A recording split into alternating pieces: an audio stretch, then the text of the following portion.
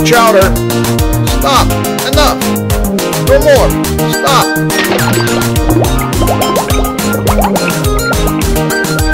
Well, here we go. Number 10. Lorelei. Lorelei is located on Isla Mirada in the Middle Keys. It's right on the water, surrounded by coconut palms. And it has one of the best sunsets. I checked out the menu. Richard had the conch chowder. Every place in the Keys has their own version. Lorelei's is tomato base with chunks of tomatoes, diced veggies, and minced conch. A cold beer goes perfect with it. I added a little Tabasco, crackers, and a squeeze of lime. It was good. We drove a little farther south to Marathon. Number 9. Keys Fishery. Keys Fishery is located on the Gulf in Marathon. They have a restaurant and a fish market. We decided to grab a little bite to eat. The line was long. But it's worth it. The menu is on the wall. You go up to the window to order. The view from our table, it's not bad. We had the conch chowder. It had a thin tomato base with chunks of potatoes, carrots, and large chunks of conch. And it was sprinkled with fresh parsley. It was really good. Next we ended up in Key West.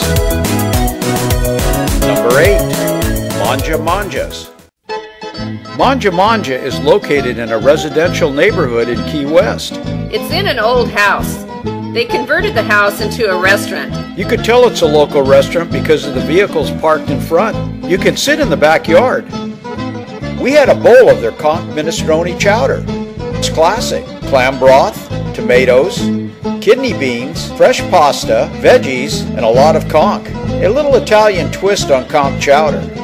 It was fantastic. Wow, we ate it all. Well, we're on our way.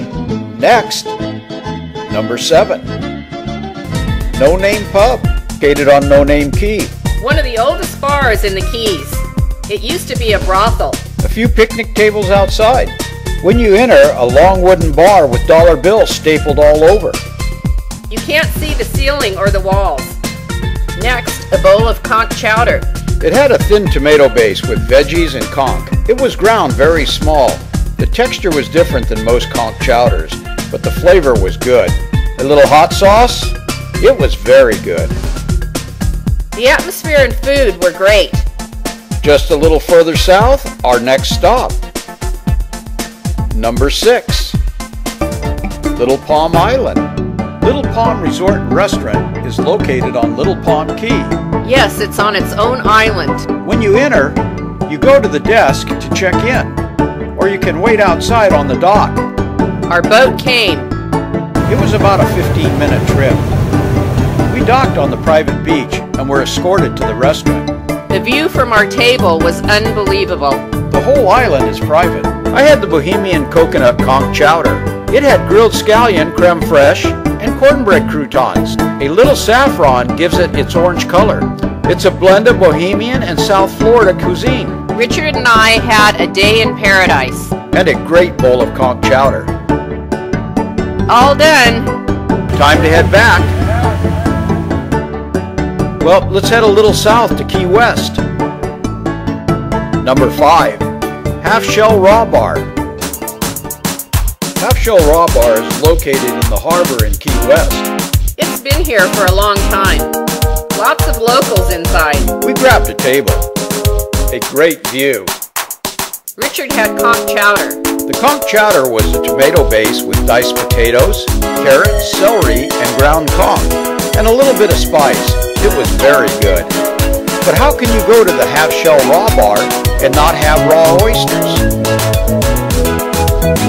A quick trip to Miami for the next one, number 4. Billy's Stone Crab. Billy's Stone Crab is on the Intercoastal in Fort Lauderdale. The view from our table was pretty good. A waiter brought us a couple bowls of conch chowder. Billy's conch chowder has big chunks of tomato, carrots, celery, and conch in a light tomato broth. It's more like a vegetable soup. I added Tabasco and lime to mine. It was good. A little bread to dip in the chowder. When you're at Billy's, you have to try the stone crab. It's very good. Well, back to Key West. Number 3. Margaritaville. Margaritaville is located on Duval Street in Key West. As you enter, there is an eclectic collection of items on the wall. Love the laid-back style. The place is huge. We grabbed a table. Who's that behind me? Our table was right on the street. Great for people watching. Started with a margarita. What else? We started with Conch Chowder. The Conch Chowder at Margaritaville has a thick tomato base with diced potatoes and finely chopped veggies. The spices were perfect. A little lime and Tabasco in it was very good. Conch fritters. What's Conch Chowder without conch fritters? Filled with conch and veggies. They were good. On our way out of Key West was our next stop. Number 2. The Square Grouper. Square Grouper is located on Highway 1 in Sugarloaf Key. When we pulled in, there was lots of cars in the parking lot. Specials were on the blackboard outside. When you walk in, the first thing you see is their large bar. With a big grouper hanging on the wall. They set us in the dining room. It had a big fish tank. Started with Conch Chowder. Square Grouper's Conch Chowder was a pureed tomato base with veggies and finely ground conch. I added a little lime and Tabasco. It was very good. And Nancy liked it too. Wow, we had to drive all the way to Miami for our number 1. Captain's Tavern in Miami. It's been around for the past 40 years. As you enter, a portrait of the captain at the helm greets you. The decor has not changed in decades. Yeah, dark and lots of wood. Hatch covers and fish tanks all over the restaurant.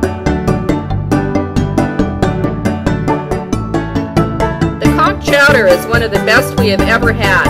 It has a tomato base with finely diced potatoes, carrots, celery, onions, and ground conch.